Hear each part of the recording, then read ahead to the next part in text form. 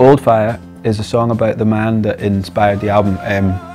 My old next door neighbour, my dad's cousin, Dordo, he used to tell me loads of stories. He used to tell me all these old stories when I was younger, and at the time they never really sank in. I just sort of dismissed it as the ramblings of an old man, but you know, it sunk in, and it dawned on me a few years ago how, for such a small place, so many incredible things have happened here, and so many like just crazy amounts of stories and incredible people have come from such a small place.